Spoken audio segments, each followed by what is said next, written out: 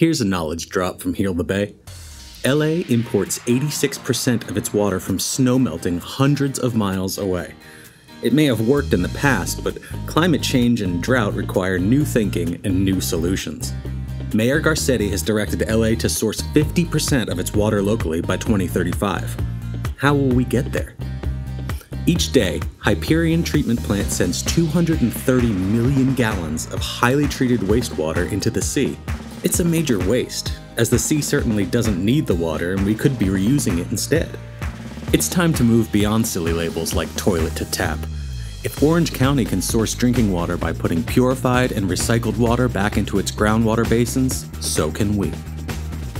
We also need to capture more of the 10 million gallons of runoff that flow from our storm drains uselessly into the sea each day, not to mention the 10 billion gallons that a big storm can create. We need to invest in green streets, water-smart parks, and other public works that capture, infiltrate, cleanse, and repurpose the water we already have. Let's use every drop twice. To learn how LA can build a more sustainable water future, visit knowtheflow.la.